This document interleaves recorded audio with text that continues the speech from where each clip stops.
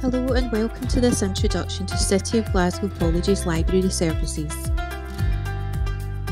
City and Riverside Library are made up of different zones containing study spaces, technologies and physical resources for your use. The term time opening hours for both campus libraries are as above.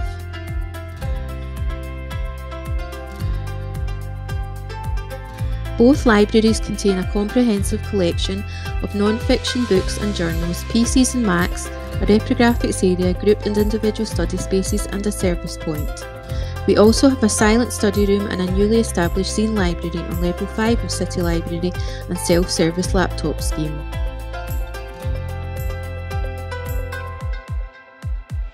You can access our platforms at library.cityofglasgowcollege.ac.uk. One of these platforms is our library search, which searches through many of our resources. This includes e-journals and e-book databases and all of the physical resources.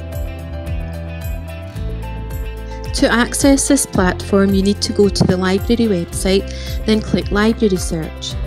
You are now on the home page where you can utilise the basic search bar to find a range of resources for your course. At the top left-hand side of the page, you can see a link for your library account. Clicking this link will take you to your own personal library space where you can order, click and collect, put items on hold and renew items. Another option for locating resources is to look in the relevant subject guide for your course. To access your subject guide, select Subject Guides under the Subject Support tab on the library website. You will be taken to an A to Z list of all the library's subject guides.